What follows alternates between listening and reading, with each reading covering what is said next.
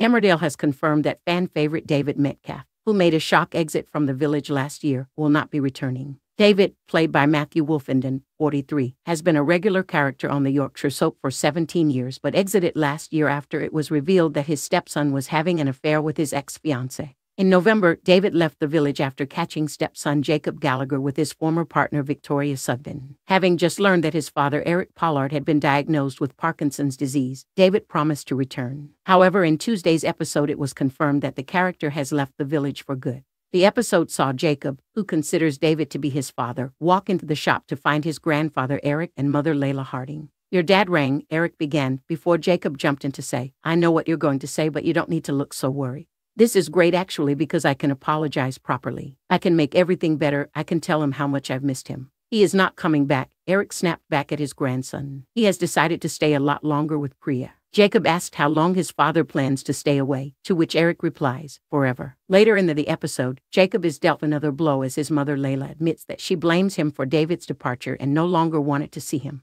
"I'll ring Dad and ask him to reconsider. I'll remind him that he promised Granddad that he'd be back," Jacob told Layla. Pointing to a for sale sign outside his father's home, Layla replied, "Jacob, if there was any way that David was going to change his mind, that wouldn't be there. He's clearly decided to start a life somewhere where there's no bad memories. Hope you and Victoria will be very happy living together. I think I'd prefer to find a place by myself.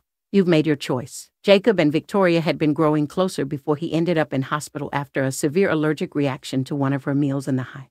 When Victoria came to check on him, Jacob confessed his love for her. The duo had been reluctant to explore their connection due to their 9-year age gap and Victoria's past relationship with David.